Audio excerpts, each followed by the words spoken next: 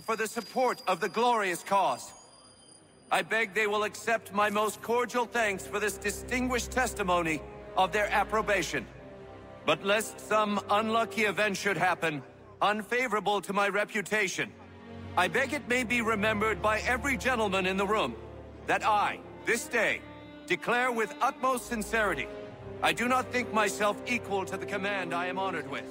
Truly, there is no man better suited to the task. To assure the Really? Congress that as I can no think of several. pecuniary consideration could have tempted Charles me to have Lee. accepted this arduous employment at the expense Do I of know my you? domestic ease I would and not happiness. expect you to remember. I do Come, not wish to Connor. make There's any someone I profit want you to from it. meet. I will keep an exact account of my expenses. Sorry to pull you Those away I like that, doubt but not they will the last discharge, thing we and need that is the all two I of you desire. coming to blows. Now, Connor, allow me to introduce you to our newly appointed Commander-in-Chief, George Washington. Ah, so you're the one who saved Sam and John at Lexington. It was the Patriots who did that. I merely lent support. As humble as he is brave. We could use more men like you. I'm sorry, but if you'll excuse me, I should attend to Charles over there. He looks none too happy about being passed over for command. It was good to meet you, Connor.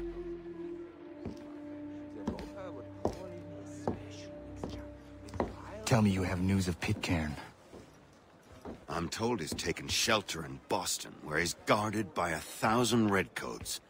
The only way you're gonna get at him is if we draw him out.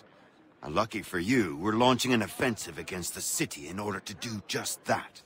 Israel Putnam has been given command of our forces. Present this to him and he'll provide whatever aid you require. You'll find him at the encampment on Bunker Hill. You have my thanks.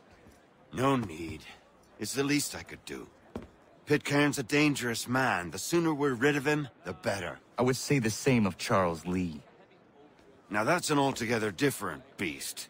Let us leave it for another day. Best you head to Boston, Connor. Let me know if he's willing.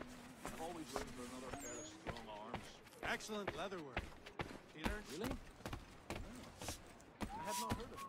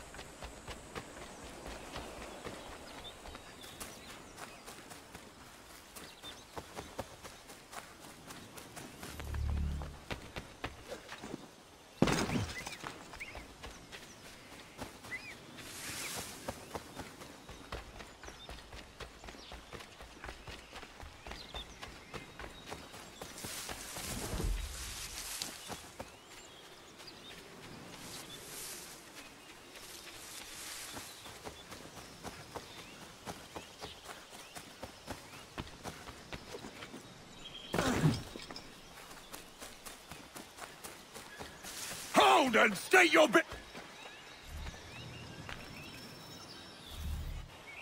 I'm looking for Israel Putnam. On whose orders? Samuel Adams.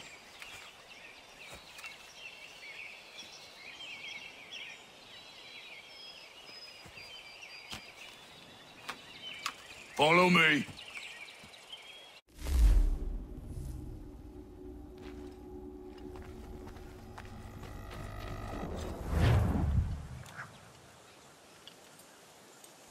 This is not Bunker Hill. Aye, it's Briggs. There's been some disagreement as to where we should encamp. Any news from Boston? The Tories aren't moving, and any time we try to press them, we lose a dozen men. I think Putnam and the others plan to assemble artillery on these hills. A good shelling might make the Redcoats rethink their strategy. And what of John Pitcairn? That bastard's the cagiest of the bunch. He's appeared time to time to taunt us, so send regards by way of cannon fire. It's all right, though. He'll have what's coming to him soon enough.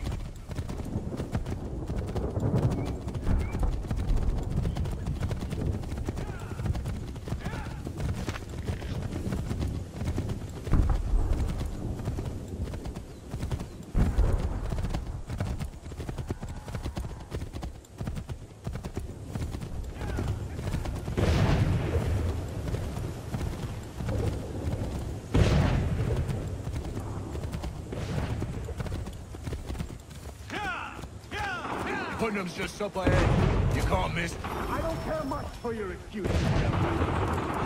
This is building on Bunker Hill. Breeze is closer to the city, but it is also closer to their artillery! Our orders came from men so divorced from the situation, we are compelled by reason to employ our own faculties to make a proper determination.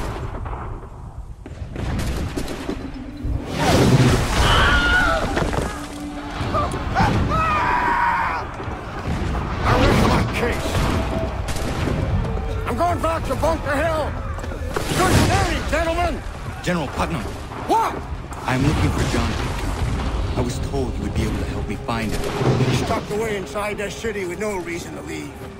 As long as that ship continues its assault, we'll never flush him out. But if the ship was silenced, Oh, that poor guy might be forced to get off his arse and come forward. I shall fly this flag to signal my success. And I shall speak fondly of you at your funeral.